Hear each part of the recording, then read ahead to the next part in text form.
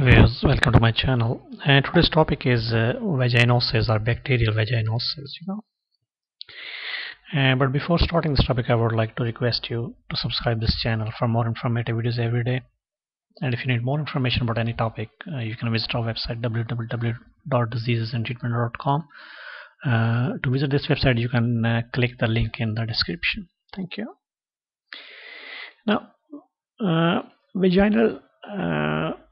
bacterial vaginosis or vaginosis is a mild bacterial infection of the vagina,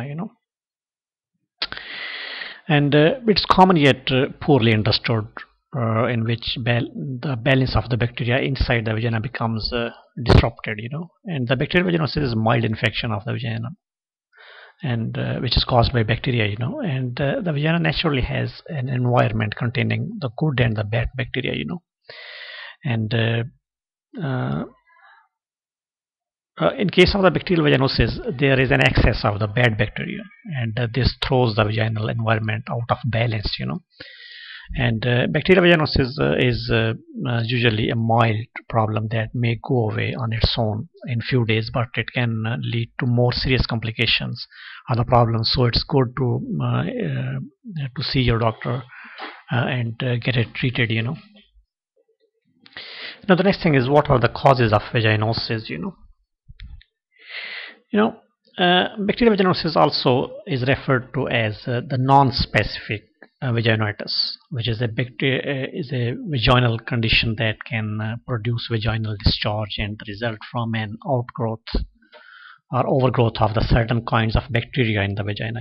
And the experts are not sure what causes the bacteria in the vagina to get out of balance, but certain things make it more likely to happen, and the risk factors of getting bacterial vaginosis is higher if you have more than one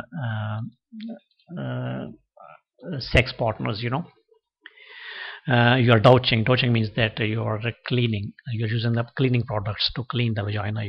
So you don't need to do that, because there is a natural mechanism to clean the vagina from the inside. But you can just wipe from the outside, for the hygiene purpose if you want to.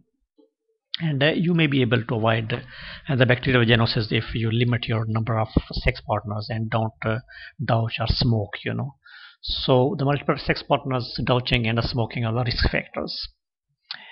Now the next thing is, what are the symptoms? About half of the women with the bacterial vaginosis will have no symptoms, and the bacterial vaginosis may occur at the same time as the other infections or the sexually transmitted infections known as STIs. And the signs and the symptoms may include like the gray, white, or the green vaginal discharge, or the second symptom may be the foul-smelling, fishy vaginal odor, and vaginal itching, or maybe burning during the urination, or maybe the pain during the sex, Now the next thing is, how to diagnose, how your doctor will diagnose, So if you have any of the problems like foul smell, or the painful urination, or the discharge, so you should consult your doctor. So your doctor will ask you the questions, which is known as the medical history. So he will ask you, how did it start, what kind of smells you feel, or itching or burning, or these symptoms. So then he will perform the physical examination to see any kind of evidence of any disease, and then he will perform the pelvic examination. So in the pelvic examination, he will insert the gloved, lubricated fingers into the vagina and the cervix to see if there is any kind of abnormality there, And if he cannot make the diagnosis, then he will take a sample of those vaginal secretions, to send to the lab to see under the microscope. So just to see what's happening there, So what is the cause of this vaginosis? And then he will. Your doctor may check the acidity of your vagina by placing a pH test strip in the vagina, So a vaginal pH of the 4.5 or higher is sign of bacterial vaginosis. So if it's less than 4.5, it's normal, but if it's more than that, there is a sign of vaginosis. So the medical history, physical examination, pelvic examination, and sampling of the vaginal secretions and the testing of the vaginal pH is the normal procedure for the diagnosis of the vaginosis. Now, once diagnosed, then what are the treatment options? You know, there are two treatment options. One is the antibiotics, and the other one is correction of the vaginal pH. To treat the bacterial vaginosis, your doctor may prescribe you the medications like the antibiotics, like the metronidazole, which is known as Flagyl, and this may be taken as a pill by mouth, and it's also available as the topical gel and that you insert in your vagina, and the other one is clindamycin, so this medicine is available as a cream that is inserted into the vagina, and the other one is tinidazole, which is also available to take it orally or in the form of gel, and the next thing will be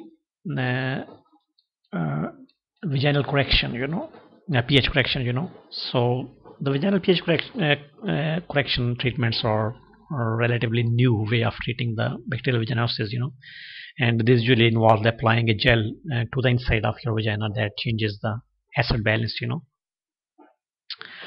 now the next thing is what are the complications?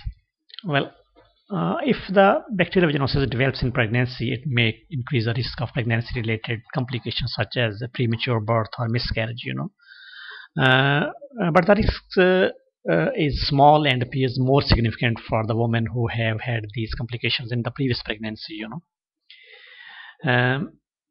and the sexually transmitted, so it can be transmitted, to the other sexual partners. Then it's how to prevent it. Well, you should not use the scented soaps or the perfume bubbles, and should avoid the vaginal douching, which means the manual cleaning of the vaginal with the water or other pharmaceutical products, and should avoid the strong detergents to wash your underwears, or the underpants.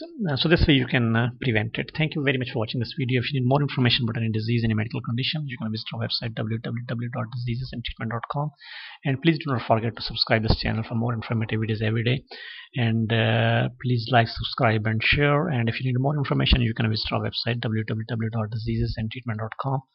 Thank you. Goodbye.